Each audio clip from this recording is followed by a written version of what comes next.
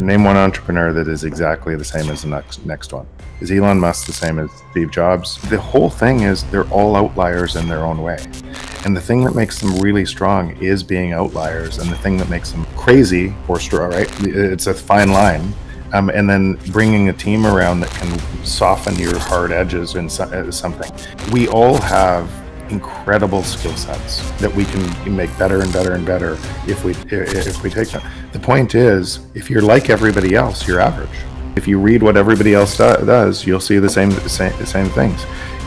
Stepping outside of that is, and we're talking a lot about it, is accountability. What do I want my life to look like?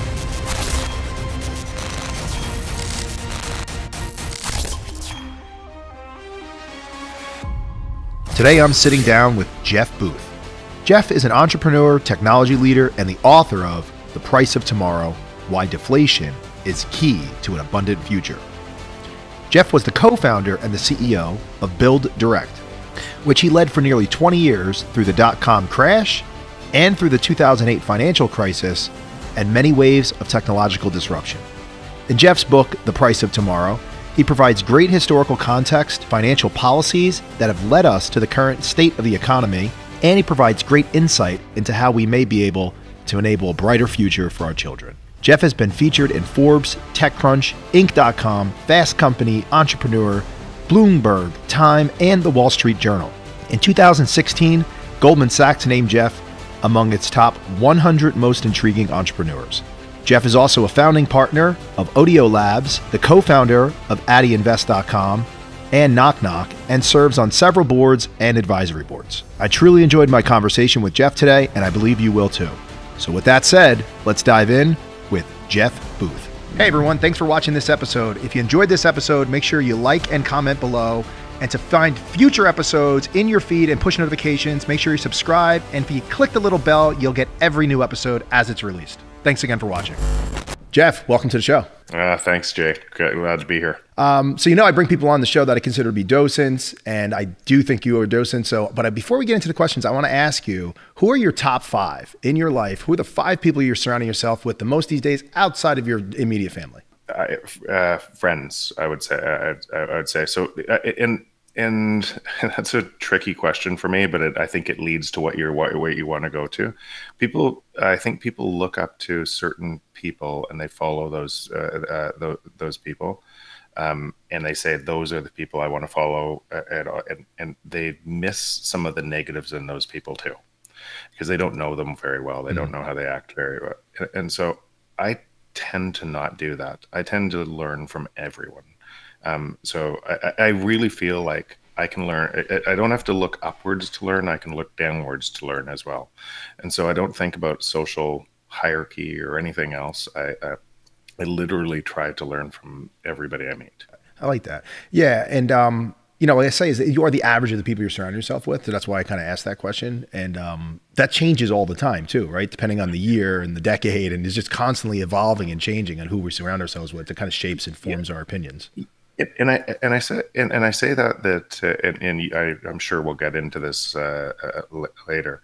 But if you looked at the abundance in my life around friends and like super deep relationships, you would be blown away. Like it's just not something that looks normal, and that's what I'm proud of. That's what I'm most proud of, and it looks that way because I've constructed my life that way. And I know all the literature on who do you hang around, or who are the top 5 people that you hang around. I know that, and that's supposed to, now you can get more wealth and everything else because you're hanging around with those people. I don't think about it that way at all. Yeah, and what's interesting about you, Jeff, is that you also say you read 50 books a year. So it's okay if you surround yourself with people that have different views because you're constantly getting a different perspective on the world. So that's actually exactly it. So those two things together allow you to detach following a certain small number of people. That's right. It gives you mental models that are way broader. Yeah, which if more people read more, that'd probably be great, but most people don't read as much as you are, so they probably want to change their worldview by maybe experiencing different things somehow. But no, let's move. I want to go back to your childhood. So tell us about your early years, your childhood, where you grew up, what socioeconomic kind of background, what did your parents do for a living? If you could just kind of get a little purview into who Jeff was as a child. One thing I would say is anytime somebody's doing this, including me. I'm doing it from my viewpoint, It's a true. small child growing up, and in your own certain things hit for you that you might not even know. You make a big deal out of them that other people wouldn't have made a big deal out of them. Exactly. So again, it's my view. Born in some of it's my view, some of it's facts. Yeah, I was like born where in you're born is a Regina. fact. Exactly. Born in Regina, moved out to Vancouver when we were young, or when I was really young. Two brothers. My parents. First, my dad. I was auto sales manager of an auto dealership. Mom stayed home when we got to be, I think about, and when I got to be 8 years old. My mom went into real estate. This was 1978, 79. Went into real estate. My dad, because of the opportunity to spend more time with family, my dad followed her into real estate. So they were both in real estate. I wouldn't say in social economic, what it felt like, what it probably was, what it felt like is we were the wealthiest family around because you didn't care about that because you had all your friends and everything else. What it probably really looked like is we worked, right? But I think that was hidden from us. Yeah. And then in 1980, 81, my parents did extraordinarily well in real estate. There was obviously massive rise. That's before interest rates went to 20-odd%. Yeah. They had real estate everywhere, servicing loans everywhere and everything else. And then in 81, have both your parents in real estate market crashes, nothing services itself anymore. And again, these are things you don't know as an 11-year-old kid. You just know the tension that it creates at home. I felt that in 1990 right? recession. Yep. Yeah. And so I think through that tension at that time, wired in my brain was, I'm never going to let this happen to my family. I'm going to make so much money. You're like me, man. Right? That's what I thought. I'm never going to let this and it wasn't their fault. They were victim of circumstance. No. Which we'll get into. But again, that's actually why I say, Yep. that's why I say it's all perception. It's your own relationship with it and everything else. But my parents are still together today. Mine too. They didn't bother them so much. Right? Exactly. Fantastic relationship, everything else, and created all of this abundance everywhere else. That's right. So again, but it was my reaction with it. And so I had, I'm going to make so much money, it's not going to matter. I'm going to have moats around my castles and everything else. And the alternative is money doesn't matter at all. And so those two competing things, I can never get to the alternative. but funny enough, I have. I can't wait. Yeah, and so we'll get into that, I'm sure. But and so then through school, I did very well in school. I was put in enriched classes and everything else. But actually, I hated that part of it because I was an outlier in the same school. So I wanted to be with my friends. I was labeled, go through school like, okay, you're the smart kid and everything else. That's not a really great spot to be when you're. My cousin was like that. He's a surgeon now, but we all made fun of him for being smart. It's like, how stupid were we? Not only were we stupid, we were really stupid. Yeah. So I rebelled against that. And so learned a lot about myself in that. And actually what we touched on before, one of my biggest learnings out of that is, and this happened in grade 11, I was an asshole. I was trying to find myself. Mm-hmm. I turned on different friends because I turned on the smart friends because I wanted to be part of the cool crowd and everything else. And I realized through that experience, I will never do that again. I'm going to be me all the time. Yep. And what was there all along, at that age, you're trying to fit in, you're trying to find other people who fit in and everything else. And everybody's chasing what they think looks great from somebody else's perspective. That changed me completely. And I said, I'm just going to be me 100%. And it was like a light switch. The world changed as well. Now, I probably couldn't have got that if I didn't have such a strong family upbringing, everything else social, but the abundance that came from their friends, so what I realized in grade 12 was every single other person is looking for that same thing. And when you're that person, it just, it attracts to you. So that was a really, that was a learning experience, a big learning experience for me. And then I went into university because I didn't know what I wanted to do. And then I dropped out of university. I went into real estate, and I did really, in short order, I did really well in real estate. Then I bought a real estate company. That was a terrible investment, everything else, because you have to manage other realtors. And then through that experience, I started a building company, did very well at the building company. Then I then started BuildDirect, which you mentioned in the show opening. Yep. In your book, you said that, which you just said again, you had amazing parents and brothers, and they taught you right from wrong. They supported you, and they constantly challenged your learning through rigorous debate, which allow you to see a different world than most people see and build on the edge of that knowledge. I really like that, by the way. By the way, the book is great. Everybody's got to read this book. It's a fantastic book. You also said, Jeff, that you didn't grow up wealthy like we just talked about, and that you had adversity growing up. I found that there's some kind of trauma a lot of times with entrepreneurs in early years. And like to your point, it's just in our own head, maybe they have another way, no matter what, right? You said you experienced tremendous loss, the kind when it feels like everything is taken in an instant. What were you talking about there? I lost one of my brother's best friend, lost my brother. Yeah. And that's obviously a big trauma. The BuildDirect itself, I built 20 years through everything.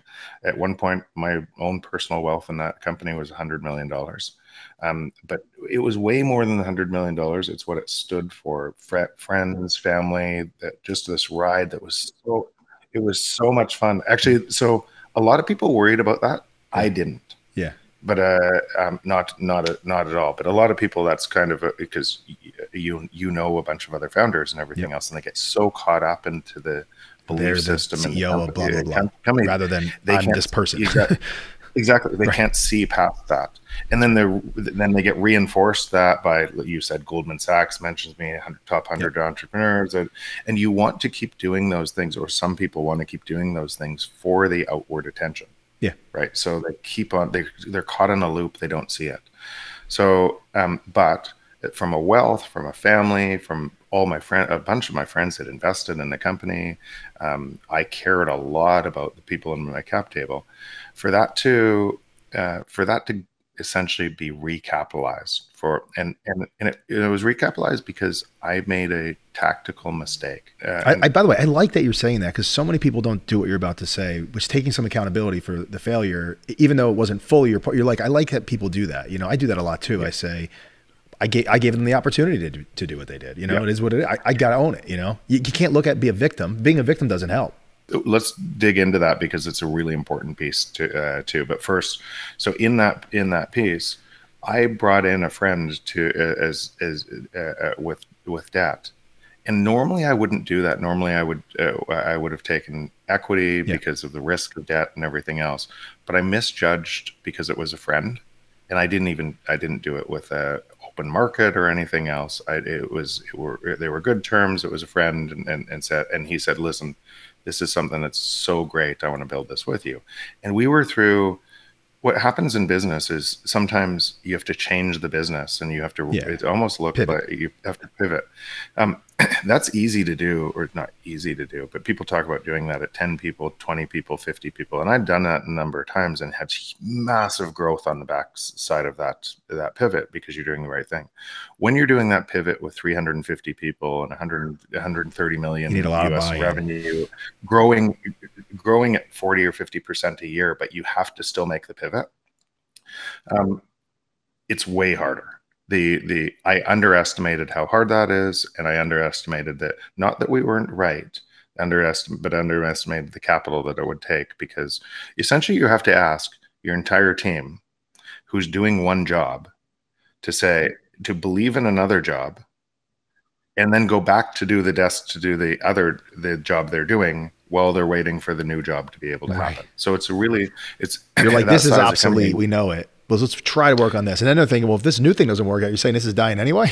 Even though it's growing, right? It's the growth rate is the problem. And in that in that thing, you'll see why it's so hard for existing companies, existing structures to change, because the inertia from their existing business keeps them from changing. That's right. So I really understand that that at a level that took my business. So I really understand it, and so it's not bad people in the existing system. It's just the inertia of a system, all doing a different job.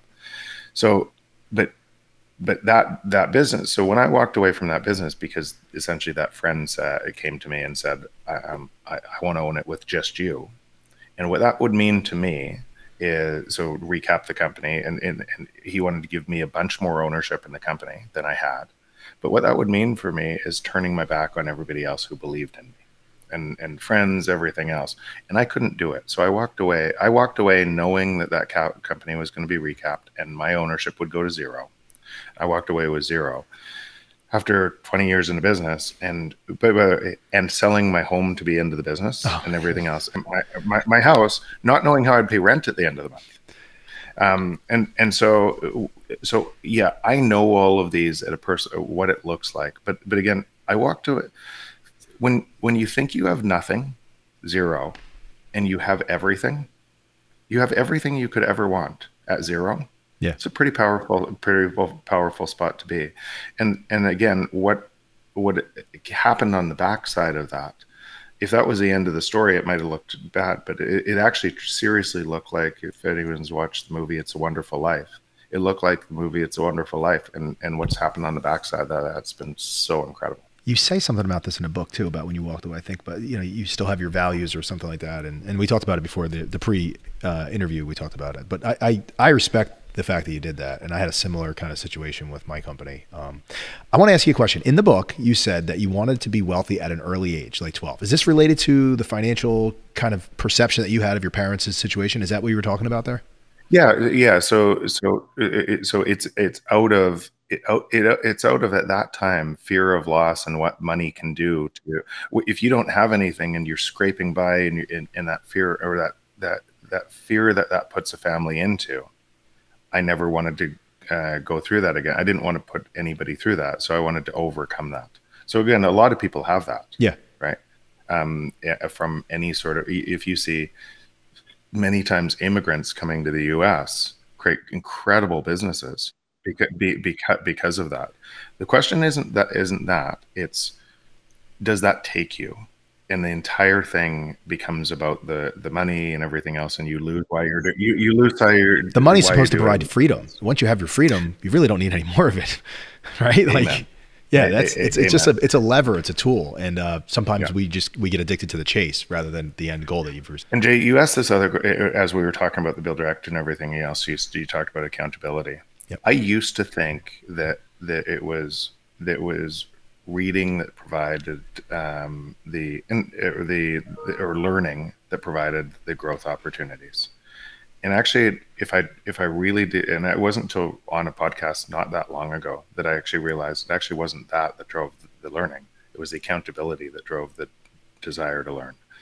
And you could look at every single situation, and our ego protects us from seeing the truth. And when you said, and so when you see said the victim, when you say it's somebody else's fault, then you don't have to change.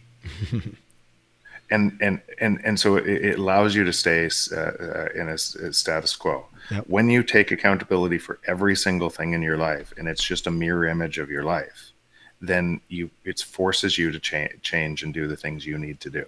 So it's actually the accountability first that drives the learning, I believe. It's interesting. Or at least in me. But again, you could think about that part about victim, because the same thing is to the person who's chasing money and everything else. Why is that victim a victim? Why do they want to be a victim? Because I don't think they want to be a victim. But they don't want to be, but they also don't want to. They don't want to say it's my fault. Then I have to change. It's too introspective. People don't do that. So here's what I think happens at a level. I think the higher order thing in all of our lives is we want love and belonging. Mm-hmm. And the victim gets love and belonging by being a victim. And but they've lost the why they do it for the thing that gets them love and belonging. And then as they're pushing away with all of their might, everything in their life, or love and belonging in their life, because nobody can handle it anymore, what do? They go deeper into the rat hole, right? So they do more drama. And again, the entire time they think it's other people. They think it's other people. Yeah, they don't see it. And so right. they don't see it. Yeah. So they do more things to bring in love and belonging because it worked in the beginning. That drive them further down that. Surround themselves with an echo chamber. Surround themselves. Yep. Exactly. And everybody else sees it. Yeah. But they don't see it. So how is that any different than the multi-billionaire that doesn't need any more money, that is doing the exact same thing for love and belonging, and often pushing everything away?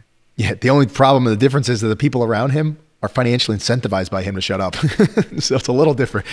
For the normal person, they should just be nice and say, listen, you got a problem. But again, those things, why I like to actually pick out those things. If they're in the victim, by the way, I know lots of billionaires. It's in the billionaire too. If this thing is in all of us, then we all chase the same thing. Then it has to be in me too. Yeah. It's innate in our DNA. Yep. And maybe the reason I'm doing this podcast or doing a bunch of podcasts is ultimately for it feels good, because when people say your stuff really matters to me and changes lives, but again, it's a drug. I actually think you should be doing these podcast interviews because I think your book needs to get out there so that Elizabeth Warren and others can read it. Again, so that I agree with that. But that's actually why I could tell myself that I have to do it. I have to be the one that changes the world. That's right. But why do I, right? So all these things are construct.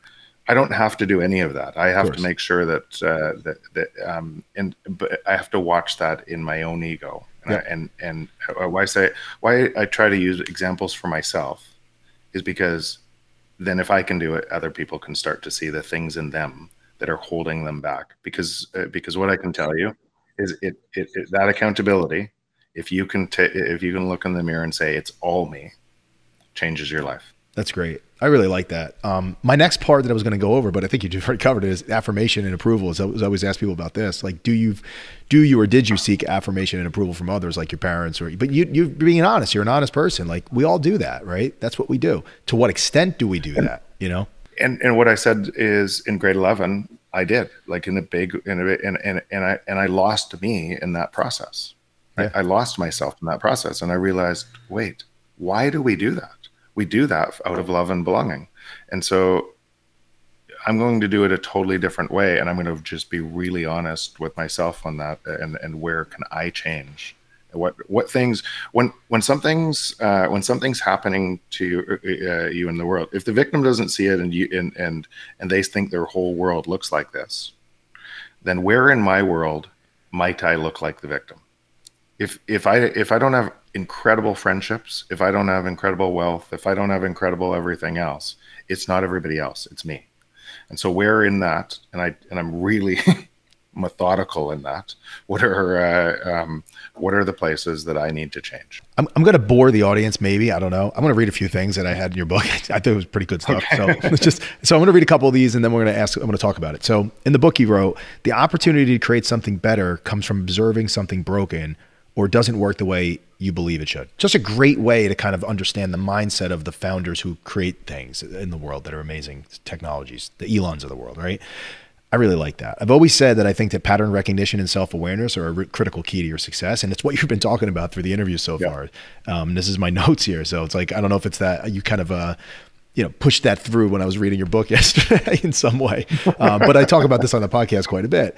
You also say that entrepreneurs create their own reality, which I like to say to people all the time, actually. And with it, our reality too. That's not what I also say, but I think that's great because they are creating the things today with the network externalities that these products have. They're impacting society dramatically, like Facebook, Instagram, YouTube, so good. It's so true. One more thing I really like that you said was we control our own thoughts and we control our time. We all have the choices with and how and whom to spend our time with. It is one of the most important choices that you make. And it's kind of what I was saying before about you surrounding yourself with those people in your life. Now, the purpose of my podcast, interviewing high achievers that I call docents, like you, who, is that I wanted to try to understand the most common personality characteristics of these people, to understand as a blueprint for people. And I want to write a book on it. And, but what I'm starting to realize is that those things are a given, right? For high achievers. I think it's who you're surrounding yourself with, or reading a lot like you do, right? But you have to expand your mind, and you have to think differently, and you have to keep challenging yourself and have introspection and constantly have self-awareness and balance your ego and pride and stuff. These are the kind of, all this other stuff, it's not nearly as important as the mindset, right? And that mindset is developed by the people I think you surround yourself with. I used to say this on stage all the time. But name one entrepreneur that is exactly the same as the next one. Is Elon Musk the same as Steve Jobs? Name all of those entrepreneurs, Bill Gates, or any of these entrepreneurs that people think, oh, I need to be like them. The whole thing is they're all outliers in their own way. Yeah. And the thing that makes them really strong is being outliers. And the thing that makes them either crazy or strong, right? It's a fine line. And then bringing a team around that can soften your hard edges in something is the thing that makes it. So we all have incredible skill sets, that we can make better and better and better if we take them. The point is, if you're like everybody else, you're average. You're average. Yep. That's the results will be average. You'll see average. You'll see, if you read what everybody else does, you'll see the same things. Stepping outside of that is, and we're talking a lot about it, is accountability. What do I want my life to look like? That's right. I'm going to build on this, and I try not to go down to the sand on this, but this is something that I'm very interested in. Just if you think about quantum and our own reality and everything else. So I'm going to try to not go all, but I'll use an example. In a crowded room, we believe that we can multitask, but we can't. We can only we see one thing at a time. And if you did an MRI of your brain while things are going on, the MRI of brain in a crowded room, you'll see what I'm talking about. So you'll see those, you'll see dots and everything else kind of creating a cascade of, it's called a P3 wave across your consciousness on the thing that you're focused on, comes into your consciousness. And all the while in that room, there's a million other things that are going on that your brain is actually picking up as well. It's just not coming into your consciousness. And so let's say it's blind to you, totally blind to you. You and I are having a conversation in a crowded room. Everything else is blind, even though it's going on. You can feel the temperature. Your brain knows everything that's all going on, but it doesn't actually reach your level of, I can make a decision on this. Somebody says your name, Jay, across the room. And all of a sudden you're tuned out of my conversation. You're in a different conversation. And if you saw that on an imaging, it would have created a P3 wave across your brain. So that P3 wave it could be the quantum reality changing for you, so you see that opportunity. So now think about how that plays in our whole life. Most of the stuff we don't see. Most of the stuff we're totally blind to. The victim, totally blind to what the world could look like. The other, totally blind, but open doors everywhere, conversations everywhere, massive opportunity everywhere. We don't see it because of our mental models that we focus on the thing we're focused on, and don't realize a lot of times that same thing we're focused on is preventing us from seeing everything else. Tie that into this whole conversation about, so once you're able to see that, and a lot of that construct is in your own mind, you're able to see more open doors. You're able to see, and I think actually what's happening, and we'll get into Bitcoin and everything else too, is I think that same thing is happening if you just imagine that P3 wave coming across one person, and then they can't unsee what's happening, right? And now thinking about that infecting more and more people, but it's still blind to the majority of the population. They can't see it. They never heard Jay across the room, because they can't see it. But more and more, it's that cascading across society. And every single thing in our lives is from an idea first. You're Right? We create our own reality. We create, and like I wrote in the book. And so if we believe in a different reality, and more of the world believes in a reality, it just shifts to that. So it might be an interesting way to look at that to it, but it seems to be true. Seems to be true in everyone I see. And people believe that other people can't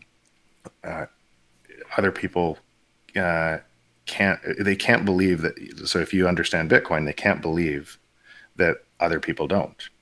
Right. But the better way to look at it is they're blind to it. They're completely blind to it, just like the victim is blind to abundance. It blows my mind. I don't want to get into this too detail right now because I want to get to this later, but like it blows my mind that like Warren Buffett isn't recognizing. I mean, even Ray Dalio has capitulated and said, you know, you should have a piece of Bitcoin in your portfolio, a small allocation. I mean, the Buffett, we'll get into that later, but I guess there's no cash flow. He'll never understand it.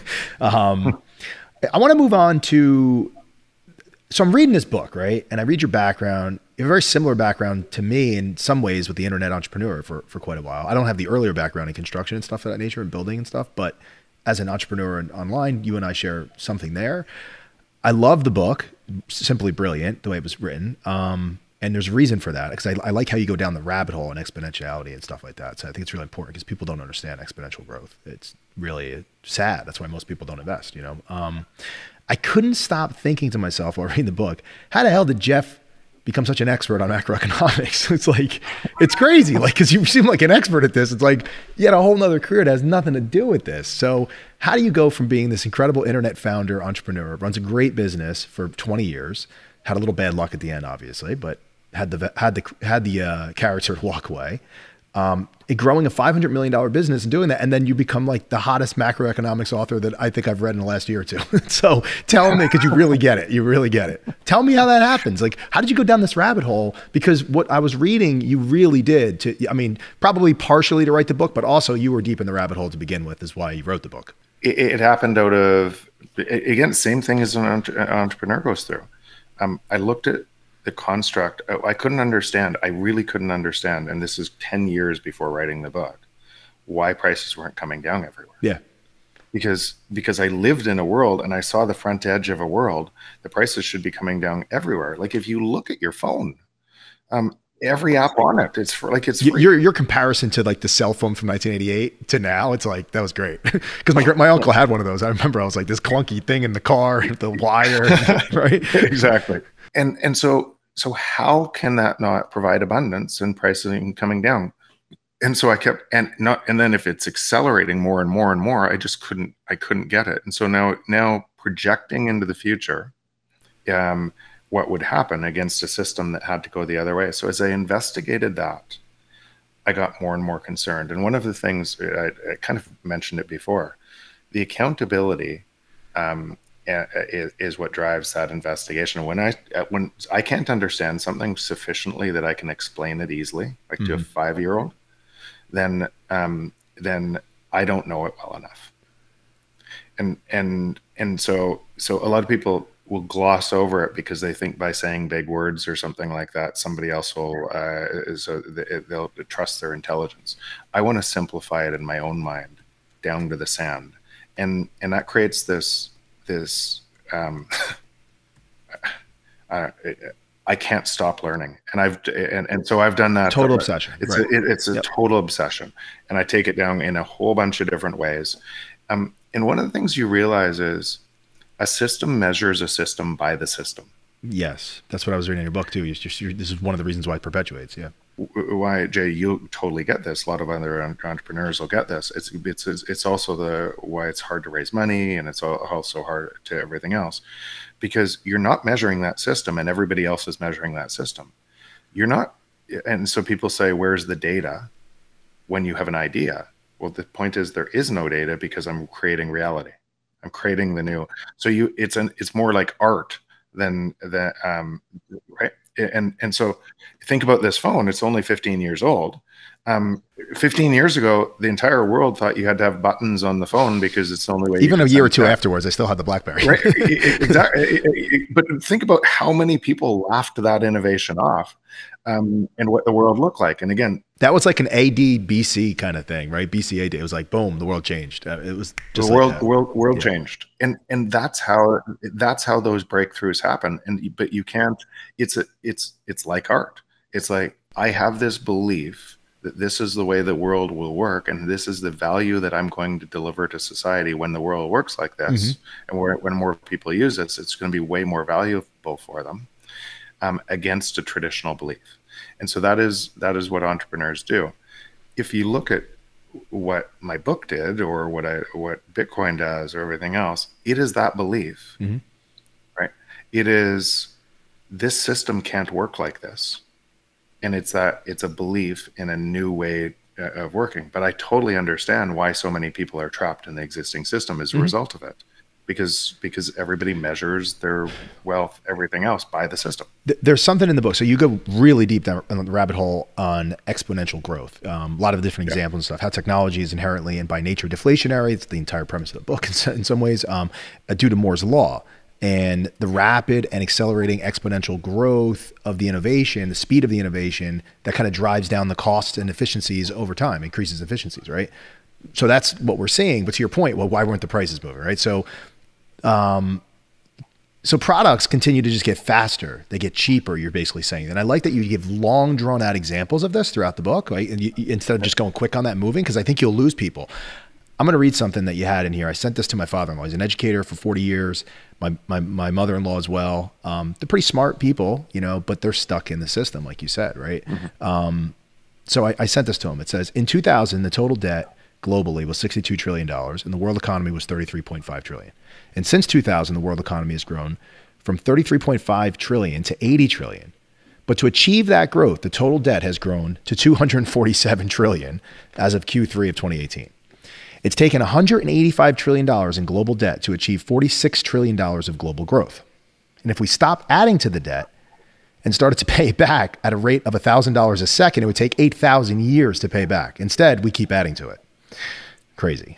If you took $185 trillion in debt to only get to $46 trillion in global growth, it will take at least double that to get to another $46 trillion in growth, which you go out over future part of the chapters, I think chapter 4.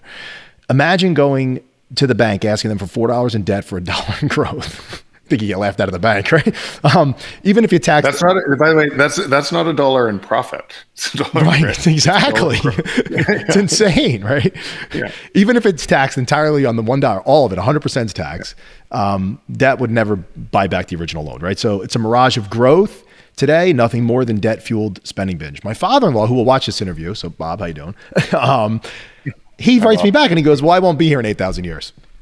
I was like, I know he's half joking, but I'm like, the problem is that is the exact thing you're talking about. They're just kicking the can to the future in the system, right? If we can, so going on here, continue, you see inflation today. We have inflation, right? Which is clearly due to all the money printing, as you point out in the book, right? There's no other reason why we would have it. They just keep adding debt and money into the system and to try to push these prices up. You point out that Ray Dalio has correctly pointed out that when debt gets too large, there's only 4 levers that the policymakers can pull, right? To try to bring it back down. Austerity, spend less. Debt defaults or restructuring. Trump said something about that before he became president. That scared the crap out of me when he became president. I was like, he's going to default. Higher taxes on the rich is another, transferring wealth from the haves to the have-nots. But that, even if you took all their money, it wouldn't fix the problem. And then central bank money printing, which seems to be what they're doing, right? Because it's the path of least resistance. It's easy to do, right? Politically, it's easy to do. In the end, the policymakers, you said, always decide to just print. They just keep printing, right? Because austerity causes more pain than benefit. Restructuring wipes out too much wealth too fast. And transferring from the haves to the have-nots does not happen without a revolt, right? So the burning question I had while I was reading this, it's like the game of musical chairs, Jeff, right? So how long can these policymakers keep the party going with these policies of just print? Because it's going to have to, because of exponential, it's going to have to accelerate to levels that we can't even fathom in 30 years. And if you keep printing, will the party just continue indefinitely, or will the debt grow so large at a certain point that everyone loses confidence and faith in the dollar, collapses no matter what they do, and we all move into something like Bitcoin? Is that what happens in the end? Because they'll just keep doing it until it happens? So I'm going to actually speak to Bob here. Right. Because if you look outside your window and you see the signposts, the negative externalities of the positive externality that you have from that printing, you will see what ends up happening. And it doesn't matter if you're here in 8,000 years, it won't take 8,000 years. And so if you want to grow up in a society like that, or you want your kids or grandkids to grow up in a society like that, this is what it'll look like. When you keep doing that, because inflation is actually the most regressive tax around. It's really hidden theft built into the base layer of money. But it's that theft of the middle class and poor to the rich. So it's Robin Hood in reverse. Because inflation, the opposite side of the same coin, is wage deflation and savings deflation. So if you own houses and everything else, they're going up. And if you don't, they're going down. So this divide of society is exactly as a result of this happening. And that was just, Jeff, the part that's going down is their buying power, the ability to even get assets. The buying power, the real, exactly. Because they don't own the assets, so it's the ability to even get them.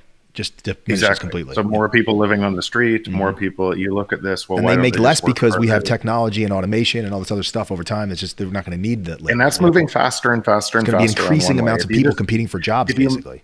If you imagine two lines, one line moving down, technology wanting to reduce costs, the other line saying, we're going to do whatever we can to increase prices, including destroy money. The government, So we're going to print no matter what to keep prices higher. At which point, there's a whole bunch of people below this line and more falling below that line all the time that can't pay for the prices that are artificially higher in the first place. And those people change governments because a new elected leader comes in and grabs hold of them and says, populism. It's their fault. It's their fault. And we need to go after them. And those assets that people think are safe, those houses that can't be moved because they're part of the state, get redistributed through revolution and war. And that's what, and that path must end there. It doesn't, it's not an, if it does, it must end there. And unless, and every time you're doing that, as you're destroying, as you're manipulating money more and more to be able to do this and continuing that on, what you're actually doing, what you're doing is concentrating more power into the state, more power in politicians, and the state has to get bigger and bigger and bigger. And it removes more of the free market. And so, Jay, you're an entrepreneur and everything else, and all of this innovation comes out of the free market. Most of the innovation comes out of the free market. So, and that produces productivity that enhances our lives. If that productivity is stolen by a few people at the top, whether it's at the top of a political system or top of the very wealthy in that political system, that can essentially get the politicians they want elected, whether it looks like that or not, it keeps on concentrating. Now play these two things forward where we are, not where we were in the past, in a historical lens, look to the future. Where we were in the past, where we are today, how many people stand up in Russia and try to fight the system, right? Navalny, and what happens to him. And so when you're in it, how many people stand up in North Korea and fight the system?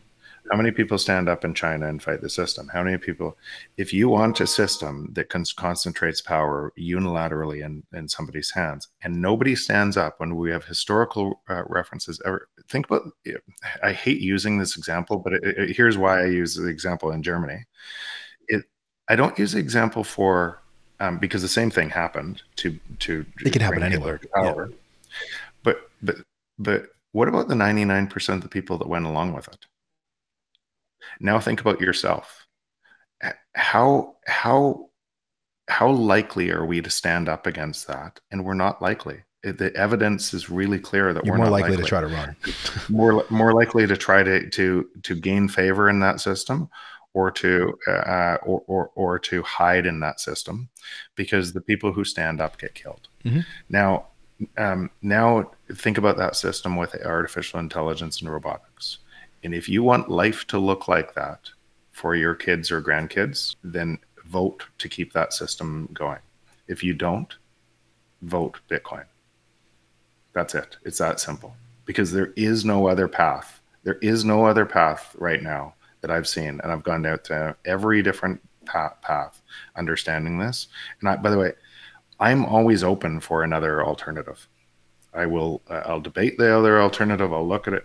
But if you can imagine on that book, and you can imagine how much work I do on this, I have not yet seen another path that doesn't provide that outcome, that is not Bitcoin.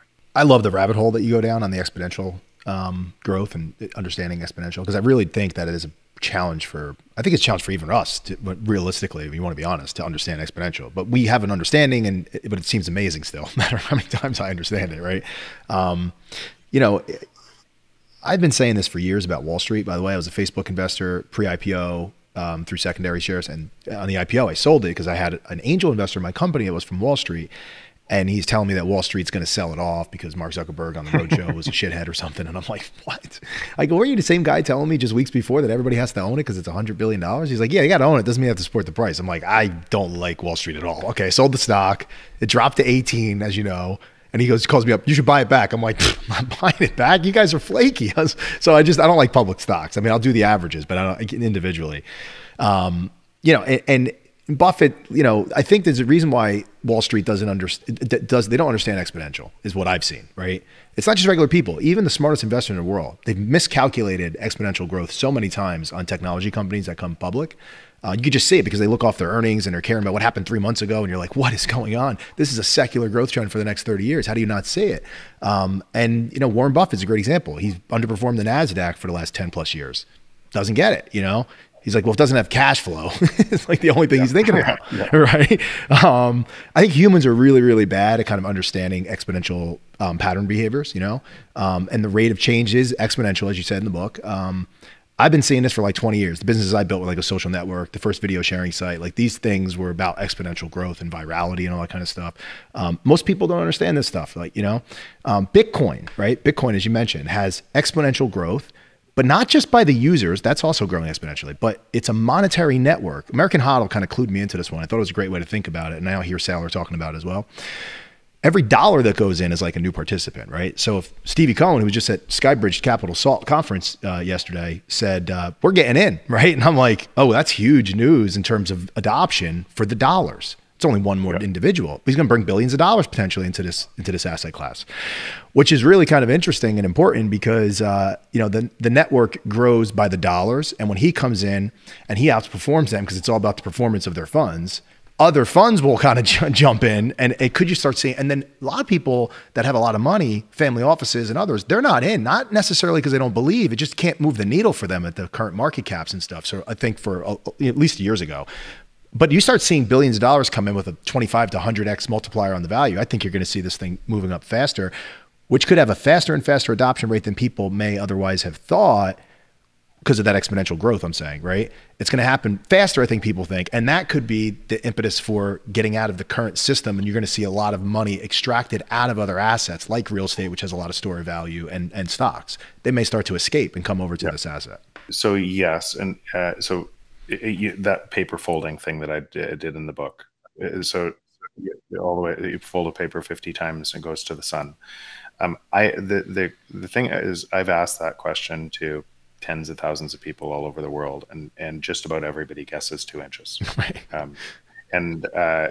Before they know, and it just blows the brain. And I know what ends up happening right after that speech is they're on their phones looking to Google to know it can't be. Right. But the point is, it's actually the exact same thing that you just said. Why we underestimate technology, or we overestimate technology early. Amari's law. Printing, AI, everything else, is everybody tells us it's going to be where it is on fold 34, 35 to the sun. Mm-hmm. And it's at fold 1 or 2. It's early. So, and so nothing happens. It doesn't move, but it keeps on doubling. It keeps on Wait, doubling, can we just pause? For those who didn't fold site, you said if you took a piece of paper and you folded it how many times? 50, right? 50 times on itself, 50 times. On itself 50 times. If you go, how many times, how large will it get? Just for people who haven't read the book yet, that's what he's saying. So go ahead, Jeff. Yeah. I just want to make sure that everybody understood. But on those early folds, it doesn't do anything. Fold a piece of paper 1, 2, 4 times, it's nothing. And so when people tell you that this technology is going to change the world, and it shows up and it doesn't change and it's like, think about 3D printing. What people in their brains right now is these useless 3D printers that they print little trinkets with, and it takes a day. That's not where 3D printing looks like right now, let alone where it's going.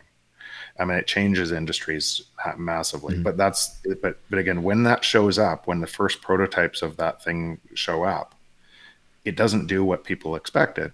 And so they discount the entire innovation. Palm Pilot versus this, right? and so So quick. and so it doesn't. And so they say, oh, that's all, that it won't never work. Now that's what's happening in Bitcoin. Yeah. And where are we versus versus that time? So now remember, in that example, what our natural inclination to do is not project the trend of the future on an exponential. What we do is we project our present reality forward. And ask everybody seriously listening to this, ask yourself how well you are at projecting the exponential versus projecting the current trend forward. You live in your own world. You have all your biases of the exact same world, and you project all of this one thing might change, but everything else doesn't change as a result.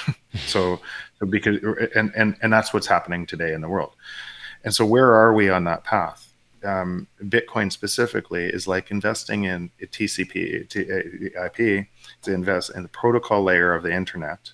Most of the value of the internet came on layer 2 of the internet, Amazon, Google, and everything else. And no one could invest in the primary layer. Bitcoin, the store of value Bitcoin is like investing in the internet itself. And what year are we in if we compare the internet? And they're running at the same rate, internet adoption, and it's just overlaid at a different time. We're in 1996. Interesting. That's what the adoption rate is right now for Bitcoin. Okay. So think about the internet. Actually, no, they had 44 million users on the internet in 1996. Actually, I know that. Yeah, yep. Exactly. Think about what the internet looked like in 1996, 97. Right. You couldn't download a cat video without it taking a week, right? The Netflix, Google, all of those came, Facebook, all of those came way later. Think about what the world looked like there. Think about the Paul Krugman in what was it, 98, said the internet's going to make the same difference to economies as the fax machine. And so think about all of the go look at some of the articles from then, how people missed the internet. Oh yeah, big time. Katie Couric, the clip is the best ever, where she's like, "What's a .com?" And the types of companies that had all the power at that time, that missed this exponential trend versus today. That's what's happening on Bitcoin. Even Bill Gates admitted it in the interviews. Totally. Yeah. Now, yeah, exactly. Well, Microsoft missed Google. Right? Microsoft, they missed a lot of things, right? Because you couldn't monetize free search, right? So why would anybody do that? And so then Bill Gross invented in Idea Lab Overture. Yeah, exactly. Right. Yeah, exactly. By the way, Bill Gross is fantastic. He's a great genius. You mentioned in the book something that I actually meant. I interviewed Lou Kerner in here. He's my second or third interview on my show. He bought one of my companies. He was an investor in my company. I've known him for like 15 plus years. And he was the founding CEO for .tv for Bill Gross. And he told me the exact same thing. We talked about it in the interview. He brought up what you had in the book, which was his talk, the TED Talk, where he says about luck, timing is everything. And you give all the percentages and everything. And I actually cut through on a B-roll on the interview with Lou that exact speech that he had, just that one part. It's so funny you had it in the book. I was like, Jesus. But again, but it forces you, if you're accountable and everything else, you realize that this exponential, if you mistime that as an entrepreneur, if you're too early, you fail. If you're too late, it's already gone. But now back to Bitcoin. So now you have this network effect growing at the same rate of the internet, and people could essentially invest in the internet itself, internet of money itself. That's growing at that rate, and then layer 2 is actually another exponential that's feeding back onto layer 1. So I totally, even if you said Ethereum and all of the other coins, I actually understand why there was a potential place for Ethereum because Bitcoin did a different job. Yeah. Right. And if Ethereum was trying to do a different job, a computer network of the world, and then for NFTs and everything else, Bitcoin didn't really have at that time a network to do that. And so Ethereum took that. Now Bitcoin does, and it reinforces the primary network.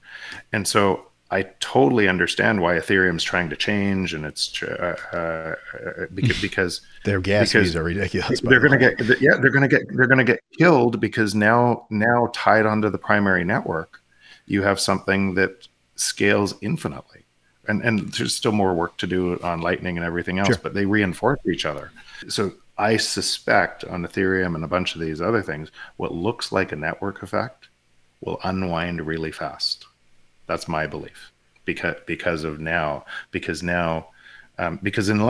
Ethereum now creates a store of value that is better than Bitcoin, which is virtually impossible, then everything under it likely fails in time. So you even think like the NFT space, all this will just be on top of Bitcoin when the layer 2 gets more situated. Okay, that's interesting. Because it makes more sense. It's the protocol for the new internet, essentially. The money. Exactly. The incentives of the market and the cost structure of that market will drive the price to make sure that it does. But how fast do you think something like that could happen? We've seen this kind of revolution, this adoption. It's like the old gradually, then suddenly, and it's like, do we see that happen in 10 years? 15, 5? Like, what do you, because you never can tell. No, I hope it takes time. Okay. Oh, because of chaos ensuing as a result of it. So think about the two systems that we're operating in, and this is a network transfer. Yeah. From one to, yep. and if the existing, so let's use an example, and let's say today the Fed is going to print forever, and it has to be exponentially more all the time forever. When they talk about easing, good luck, they can't. Same as EU, same as everywhere else, same as China, this Evergrande thing, they're going to have to, because of the cascading unraveling. Unraveling. If they don't print, then what people thought was money is evaporated tomorrow. Like it just keeps on unwinding. Every bank fails. It just keeps on unwinding, because the asset prices are only those asset prices because you've put so much leverage against those asset prices, and you can't pay back the debt. So you have to continue to print more and more and more to pretend you can pay back the debt. If there's an inversion, then it is chaos on the street. And because today in the US, Canada, and everything else, you can't pay with your Bitcoin. It's too hard to, and everything else. You don't have a network that is ready to be able to move the transition. It would be complete chaos. Right. We got to get layer 2 up and running full speed, essentially, and be prepared for it. Yeah, we're not quite ready for it. Exactly. So it needs to take time, and needs to look like the internet now, not the internet in 1996. Okay. Is there a downside to a technology-led deflationary world on a Bitcoin standard in the future? Do you see a downside to that? Like, did you foresee downsides that Bitcoiners maybe not seeing? Like they're just oblivious to this, possibly because we're so echo chambered? I saw that question asked, and I thought it was a really, really good question. And so, yes, but not the downsides that people probably think through the existing lens of the system. So when I say yes, and the upsides are far better, like far better. But what are some of the things that you would need to work on in the transition, right?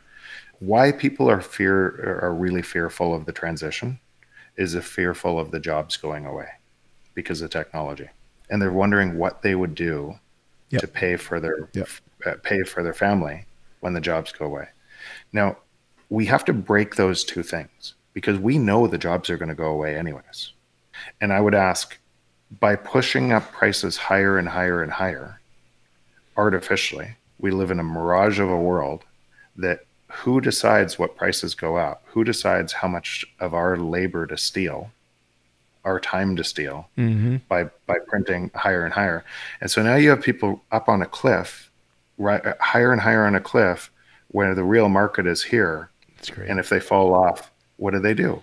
Right? And so they go back to that same government to say, help me, right? But the government can't provide the money. Where does the money come from? If you believe that the money comes from nowhere, and then why do we even have markets? And so that relies on a belief system that there's a couple people at the very top of the pyramid, and the rest you have modern day slavery.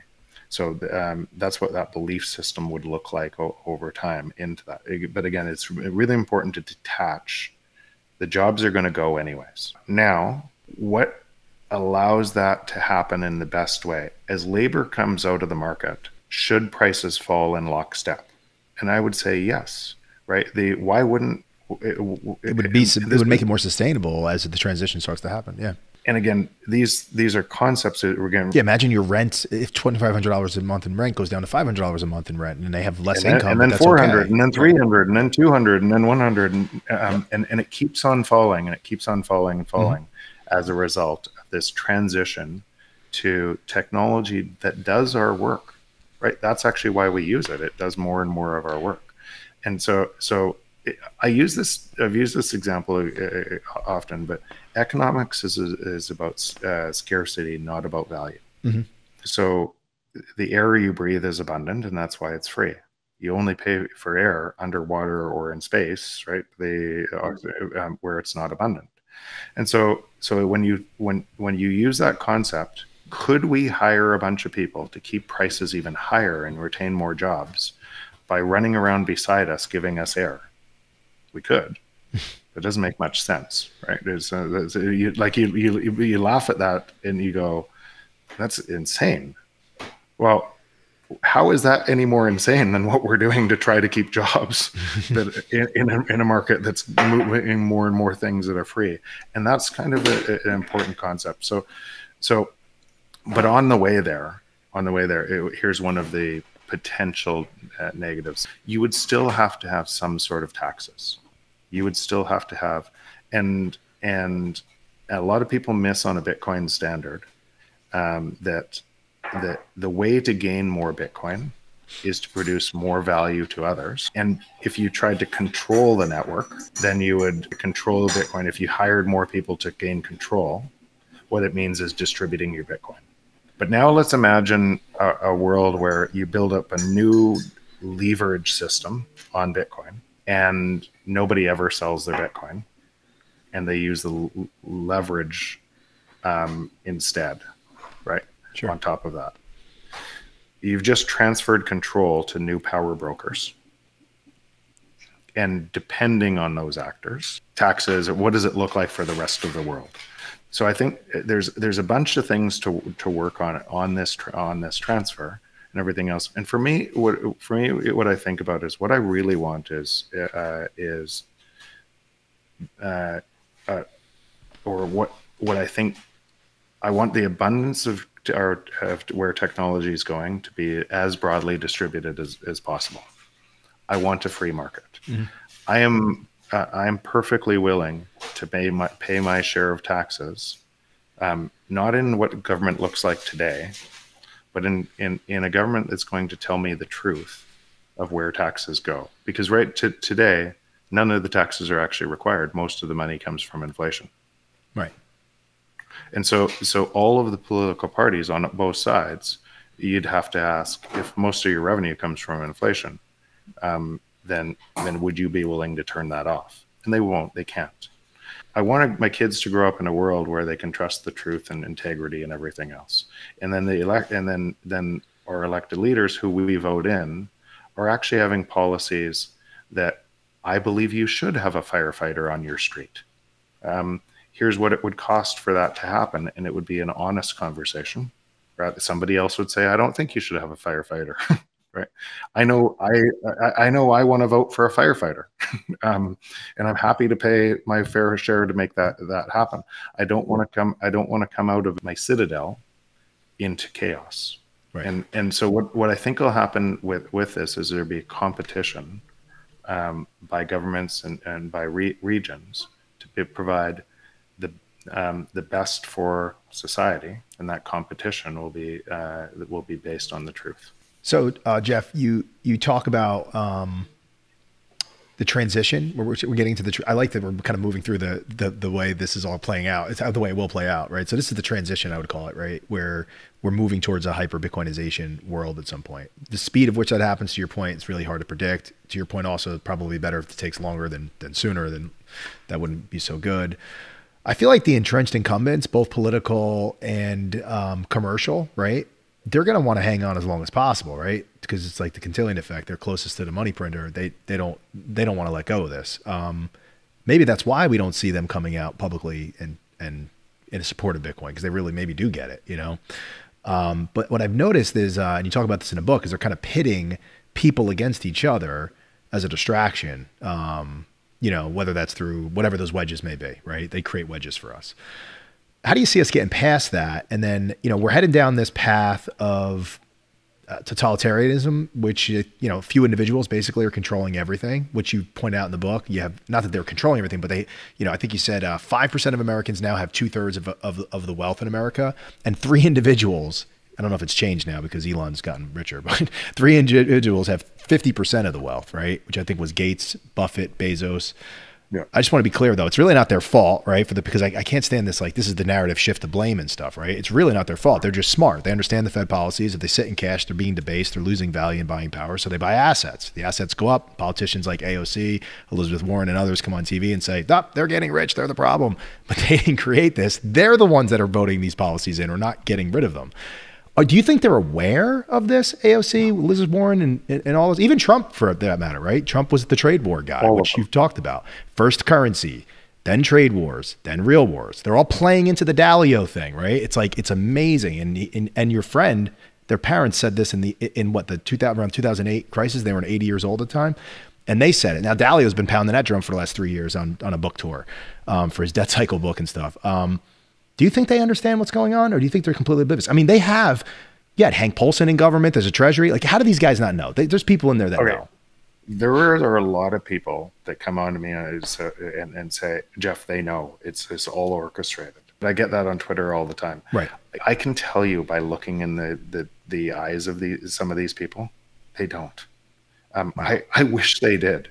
Because at least, and could a couple people know? Yes. Some of them might know, but they are so stuck in a crowded room thing that I said they were so blind to it, and their entire wealth is because of it. And so they've tuned out. They're completely blind. They don't see the negative externalities in some cases. They don't see they haven't gone through this. I saw another question about Andrew Yang. Well, one thing I will say, and I'm not going to tell you whether he will come on Bitcoin or not. That's up to him to decide. But what I will tell you is privately, we had a very, very, and many of these people privately, very, very open conversation. And he said this to me.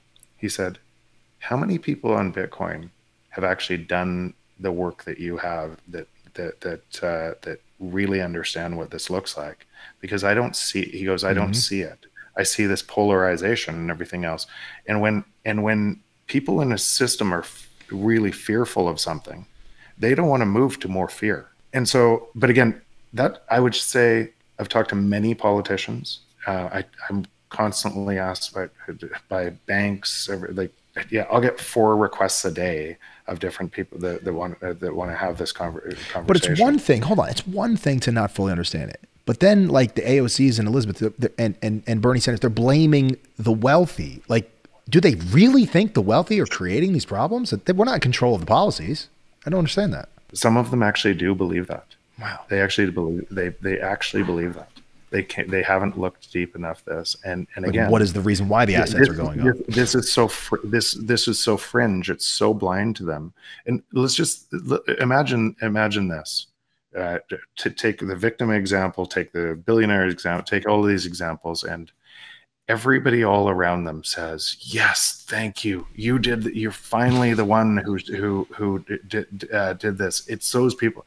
And a whole bunch of society feels that, right? And so they reinforce most of what they see.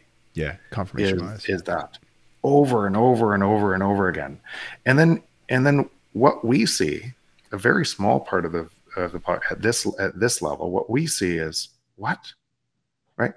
We can't unsee it, but the same thing is happening to them. They can't unsee it on the other thing, and they don't actually want to even recognize. So they are getting the counsel from people like you. They are getting the advice. They're just not listening for their biases. Their biases are blinding them. Their biases and their need to belong. Their entire system of what they've created power from, or. But just think about the power that Elizabeth Warren has to be able to come forward and say, I got it wrong, guys. This is the problem. Everybody, she's got a support group already. They're going to support her regardless. So how many people do that? How many? So we talked about this earlier. You said what are the things that you do, accountability and everything else. And if I'm wrong, I'll say I'm wrong and right. move forward. I got this wrong. That's actually why I think that's one of the reasons the book did so well, because I'm honest, vulnerable, and a whole bunch of these things that I get wrong too. Yeah. But how many people actually do that? And so look at Michael Saylor's tweet about Bitcoin 5 years ago. That's right.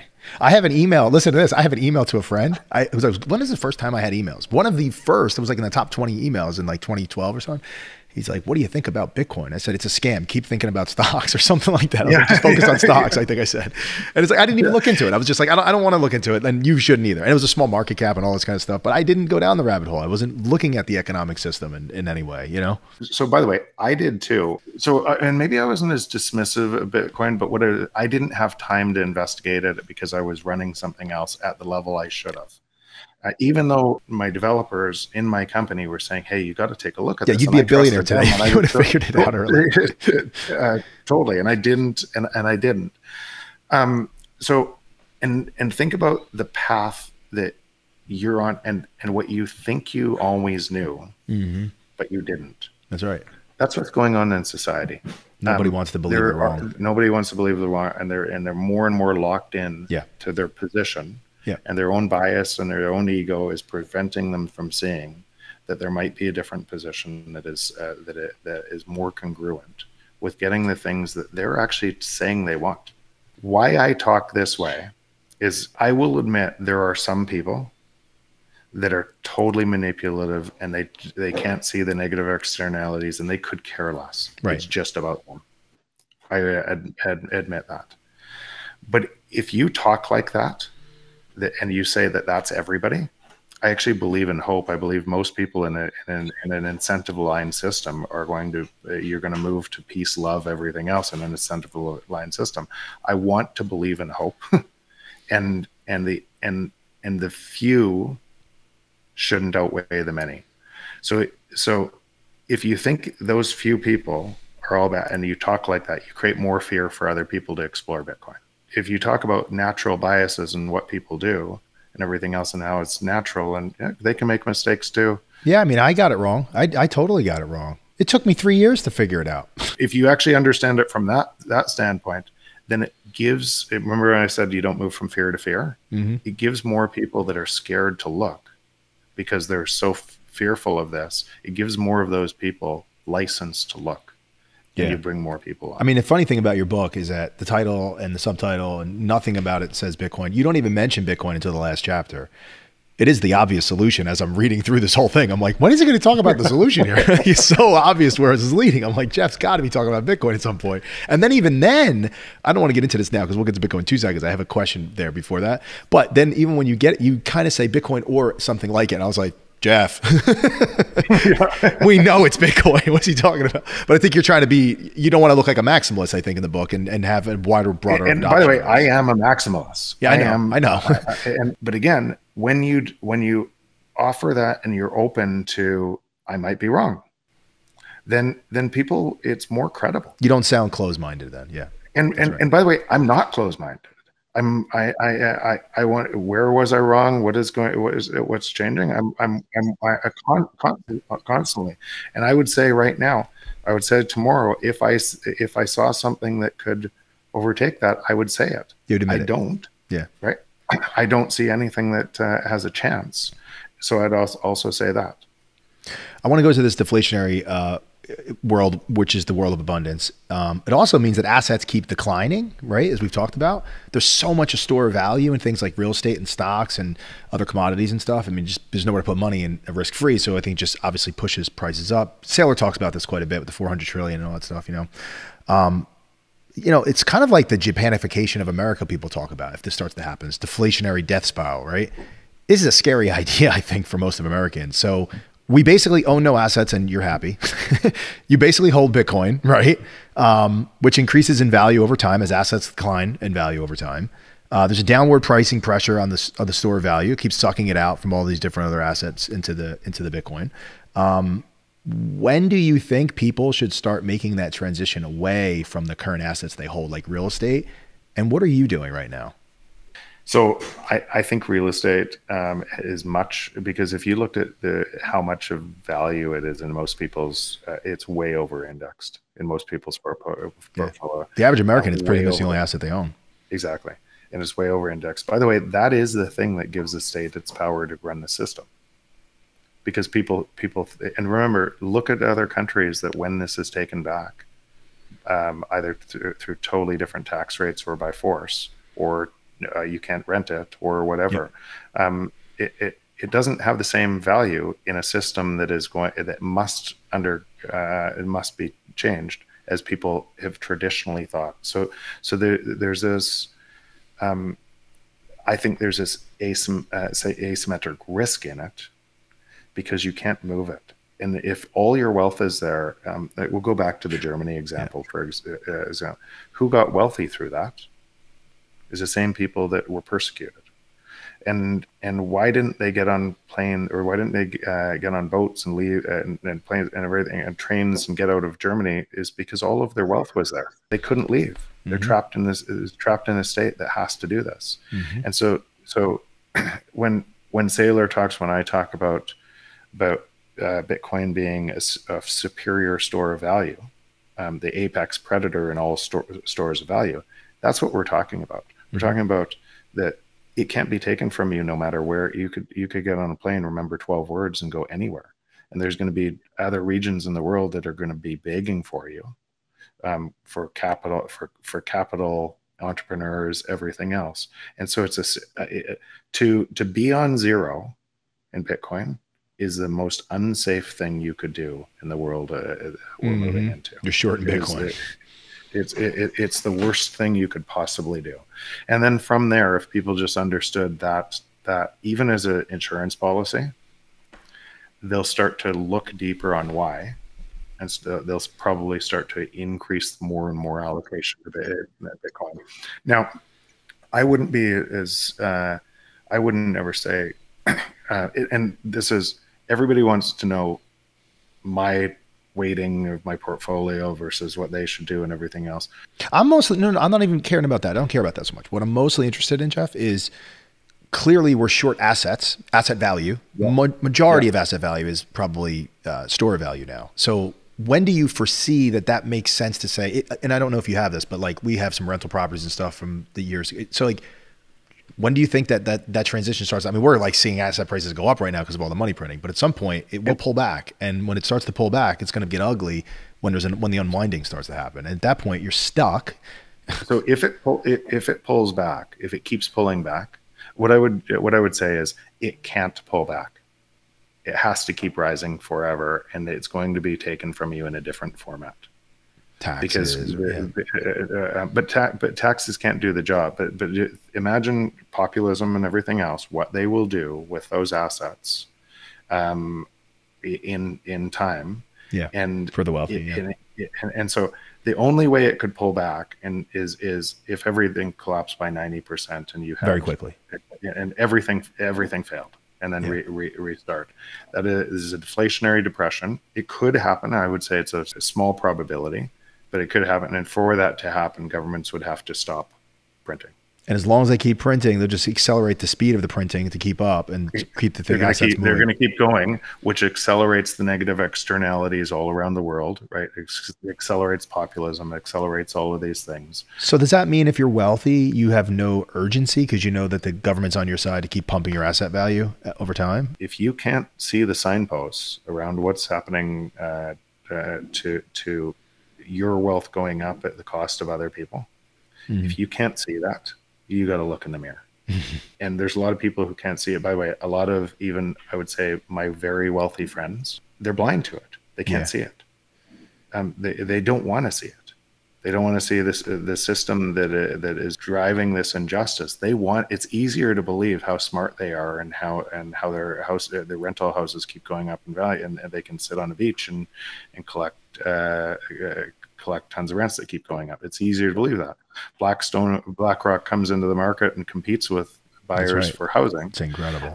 And so it's way easier to believe that I'm entitled to this because I'm so smart. And then wait, what does the other side coin look like for everybody else?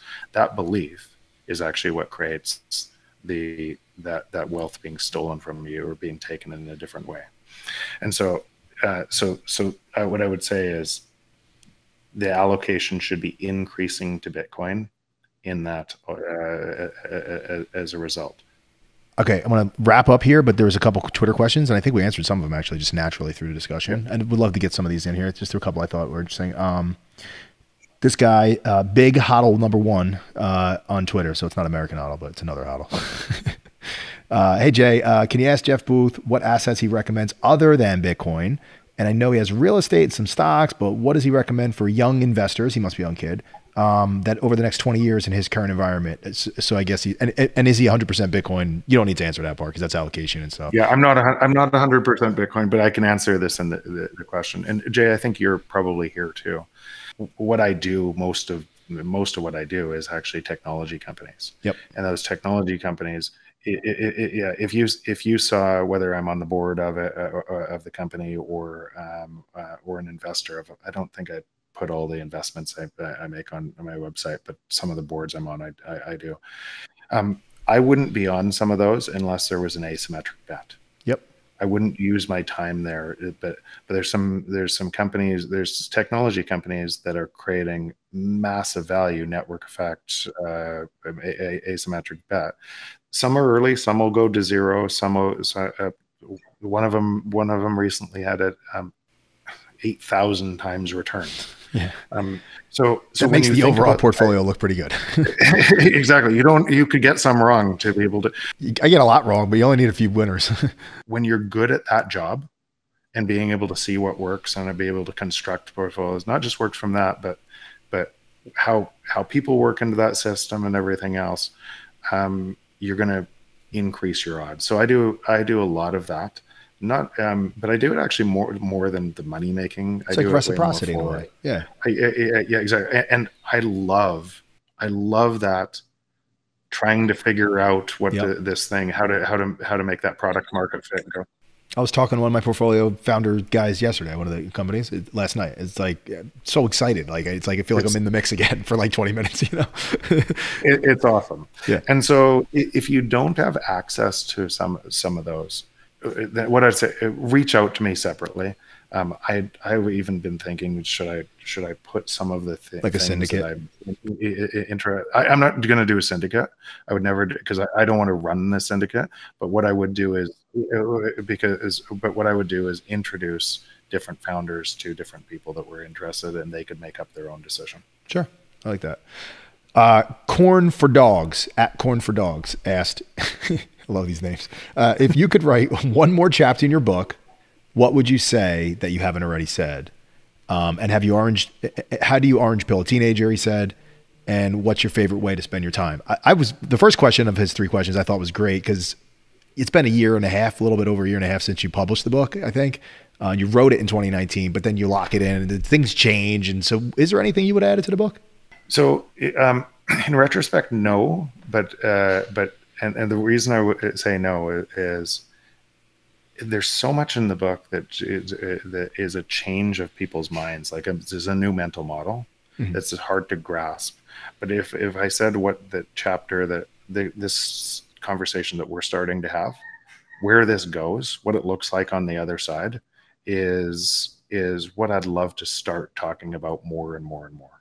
I don't know if I'll probably not write another book, but if I were to write another chapter and that chapter didn't, because trying to go through all of this, a lot of people read the book and then they go back and read it again right away because it's a change in mental model, and it takes time to be able to start doing that. I don't know if another chapter talking about what the future would look like would have fit onto that because it just might have been too much. But if you pressed me for what would I've done, I might have not left it hanging where I did. I might have expanded a little bit where this goes. Which is probably why I had the one question about the very end there. I was going to go with one more, but I'm going to ask a question of my own. So earlier in there, you say, I like taking complex problems and make them simple so that I can explain it to a 5-year-old. I have a 5-year-old. How would you explain Bitcoin to my 5-year-old? I would explain it as a technology solution that takes money printing out of people's hands and allows the free market to work. And if I simplified it, and the free market would mean we could all live with abundance, that the prices would keep coming down, and we wouldn't have to chase higher and higher prices all the time. You would increase your time. You just say, listen, if we had Bitcoin as a money instead of the dollars that you see, all the toys you see, they'd be cheaper and cheaper every year. You can get more of them. Right. The 5-year-old would like that. Yeah, exactly. He's in on Bitcoin now. Jeff, thank you so much for coming on the show today, sharing your book and all the ideas behind it, your background, your early years. I truly enjoyed the conversation today. Everybody, there you have it. Jeff Booth, the author of The Price of Tomorrow. Thanks, Jeff. It's awesome, Jay. Thanks.